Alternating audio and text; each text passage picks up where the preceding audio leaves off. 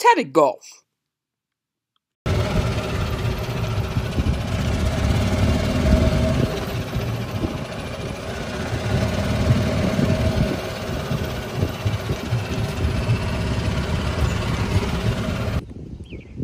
Hello everybody, welcome back to another episode of Tatted Golf. Today we are at Lebanon Valley Golf Course again. We are at number 14, which is a par 3, 120 from the whites. And just take a look at this baby. Looks pretty standard, right? Okay, and then, oh. You have to hit over this death pit of a ravine. Pin is right there. It's towards the front too, which is scary. I'm just gonna hit a 7 just to be safe, and let's try to get it over there. Let's do it.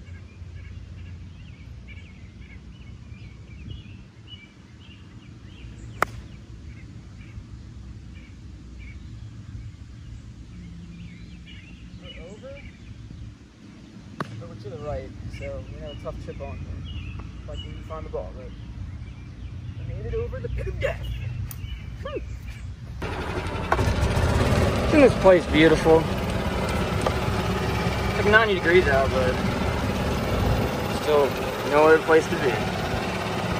Let's find this ball. People, look how much I overshot this green by. That's what you get for trying to be safe. This chip's gonna suck.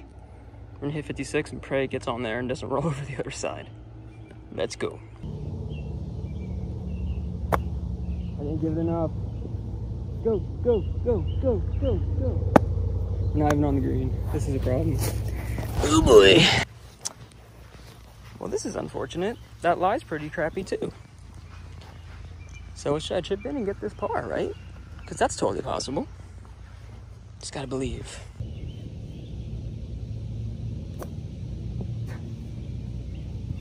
I'm so scared of the other edge. Dude, look at this bogey putt. Oh my God.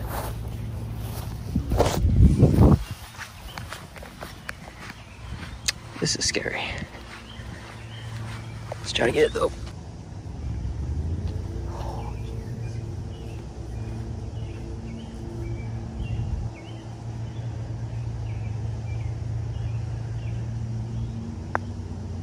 Go, go, go, go.